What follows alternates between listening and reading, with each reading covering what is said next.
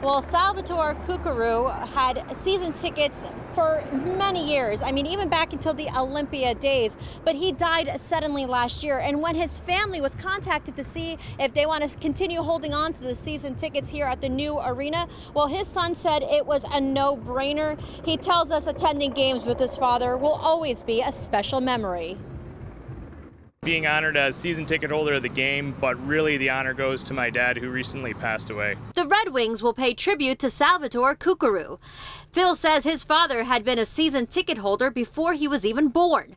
Salvatore was such a diehard fan, he and his cousin would pretend to be reporters with fake credentials just to get special perks with the team. They would fake being media and would get their way down on the ice, so we have a few photos of that. But always a jokester, really lighthearted, good person to be around. Phil says he will continue on his father's legacy by holding on to the season tickets.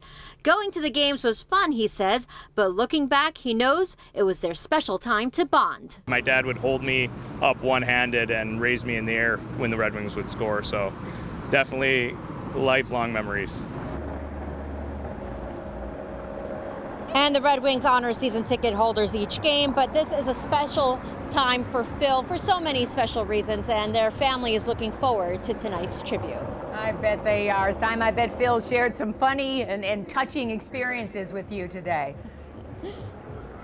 He did. He said some of his best memories involved the Red Wings or having to do something with the games. He said that anytime there was a game, the next morning you can guarantee he and his sister would be late to school because they stayed up late going to the game.